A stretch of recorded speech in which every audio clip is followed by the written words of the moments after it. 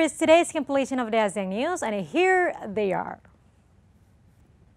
The Indonesian ambassador informed Ramazorta, the Timorese president, about Indonesia's preparation for the ASEAN high-level summit. At the early May of 2023, Dorinus Manik, the Indonesian ambassador to Timor-Leste, informed the Timorese president about Indonesia's preparation for the ASEAN high-level summit, which will be held in Labuan Bajo of Indonesia on May 9 until 11, 2023, as currently Indonesia holds the ASEAN presidency. We have discussed with the president concerning the plans of the ASEAN summit in Labuan Bajo. We also informed the preparation progress in Jakarta as well. Dorinus Manik added that the Timorese delegation, which will attend that summit, will lead by the Timorese president, Taurmatan Ruak, and will be accompanied by the Timorese foreign affairs minister. In addition, the Timorese president will underpin the outcome from this high-level summit, mainly relates to the Timor-Leste's accession into the ASEAN. Shanana Guzmão and Cambodian Prime Minister attended the SEA Games opening ceremony.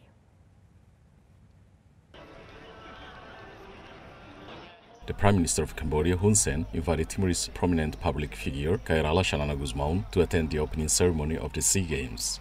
Guzmão also congratulated the Cambodian Prime Minister for the well-organized of the SEA Games, and Guzmão appreciated the leadership of Hun Sen, for he has led Cambodia to a remarkable transformation, especially in the infrastructure and economic issues. Guzmão and Hun Sen discusses the relationship between the two countries, mostly in regards of Timor-Leste's position to become the ASEAN member. The 32nd 2023 SEA Games were taken part by Timor-Leste as well, by sending its athletes to compete in the Games.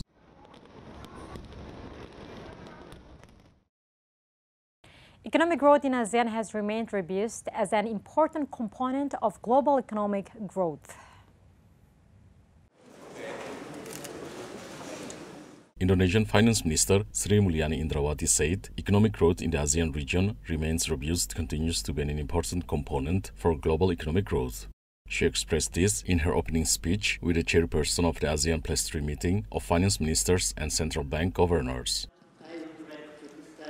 We have been fortunate that growth in our region, especially for ASEAN, has remained robust and continues to be an important component of global economic growth. But we must remain vigilant to their flow-on effects, particularly inflationary pressures, energy and food insecurity, and geopolitical fragmentation. Meanwhile, Japanese finance minister said the meeting to review regional economic and financial development. This meeting will serve as a precious opportunity to review our economic and financial developments and to discuss our regional financial cooperation.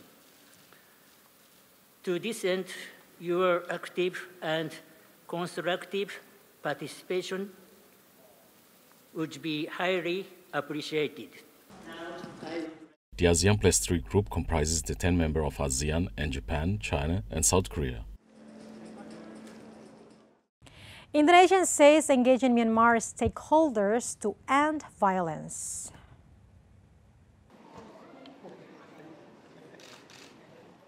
Indonesia's foreign minister confirmed her country had engaged with key stakeholders in Myanmar's conflict, as well as neighbors India, Thailand, and China, in an effort to kick-start a peace process as violence intensifies.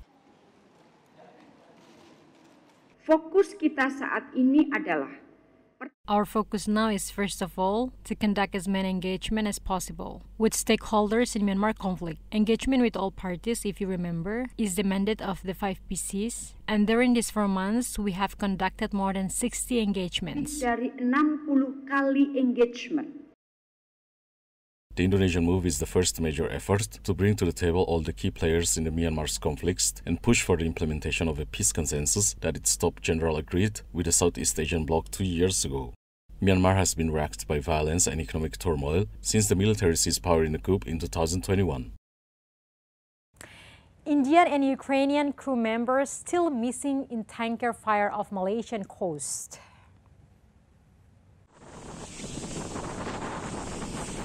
The Malaysian Maritime Enforcement Agency, MMEA, said 1 Ukrainian and 2 Indian nationals were the missing crew members of a tanker that caught fire off the southern coast. The agency added the tanker was on its way from China to Singapore with 28 crew members on board, and 23 were rescued by the MMEA and by nearby vessels, while 3 were still missing. The MMEA said it commenced search and rescue operations after receiving an alert at 1600 hour local time about a tanker on fire. The maritime agency said the cause of the incident was under investigation. Philippine president says United States and Philippines return to normal road relations. Philippines President Ferdinand Marcos Jr. said relations between Washington and Manila were back on normal road of partnership. This visit, the first by a sitting Philippine president to the United States in over 10 years. I do not know quite how that developed that way, as that has not been the case in the past, but we are back on our normal road of partnership, working together hand in hand. That at the very least, this visit has been a most constructive and meaningful one. I was just speaking inside before we came out, and we were talking about the trip, and I said, generally speaking, there is a tendency sometimes when we have these official visits or state visits where you make these declarations and pronouncements which are very general, and what we refer to as motherhood statements. We have this on this trip that has not been the case at all. Marcos Jr. affirmed that his government and China were slowly inching towards a solution in an energy exploration dispute in the South China Sea. According to Marcos, Manila was still working on establishing a crisis hotline with Beijing amid maritime tensions between the two countries, and he hopes it will be in place soon. The United States and the Philippines have agreed on a new guideline for their 1951 Mutual Defense Treaty following multiple requests by Manila to make clear the condition under which Washington will come to its defense. It also mentions the need to work together considering asymmetric, hybrid, irregular warfare and gray zone tactics. Meanwhile, China maintains its Coast Guard operates lawfully in its waters. China says China is economic to contribute more to the world. China Foreign Ministry spokeswoman Mao Ning at a press briefing in Beijing said the spring-like vibrancy and vigor of Chinese economy will make a still greater contribution to the world economy. This May Day holiday displayed China's exceptional hustle and bustle and economic vigor and is a worthy Golden Week. According to statistics, a total of 274 million domestic tourist trips were made during the May Day holiday, with a tourism revenue of 148 billion yuan, up 70.83% and 128.9%, respectively, year-on-year. Chinese citizens' outbound travel orders increased by nearly 7 times year-on-year. Mao made the remarks when asked to comment on the exceptional booming tourism during the 5-day May Day holiday that just ended. South Korea protests against Japanese Prime Minister planned visit to the country.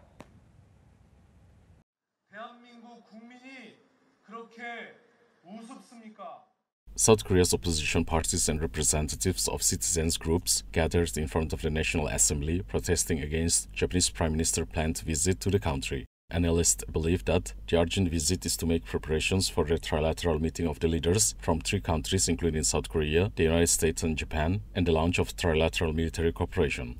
Hundreds of South Korean protesters, including those from opposition parties such as the Democratic Party, Justice Party and Progressive Party, rallied to call on the government not to participate in the US-Japan, South Korea military alliance and condemn the Japanese government for distorting the history of aggression. They chanted slogans and held signs reading, condemned Japan for distorting history, opposed the military alliance between the South Korea, the United States and Japan, apologize and compensate victims of forced labor and comfort women, opposed the discharge of nuclear-contaminated water into the sea. Some protesters believe that Fumio Kishida's abrupt decision to visit South Korea was influenced by the United States. Japan seeks to strengthen economic relations with Peru. Japanese Foreign Minister Yoshimasa Hayashi met Peruvian President Dina Boluarte in Lima. Two leaders discussed bilateral issues to consolidate trade ties. Hayashi and Boluarte met at the presidential palace in Lima to mark the 150th anniversary of the diplomatic relations between the two countries. Hayashi expressed Japan's expectations of Peru's role as an important economic partner to strengthen global supply chains. According to the Peruvian Foreign Ministry, trade between the two countries reached $4.2 billion by 2022, making the ASEAN country Peru's fourth largest trading partner. Hayashi also said Japan and Peru agreed to work closely to respond to current international situations, including the war between Russia and Ukraine.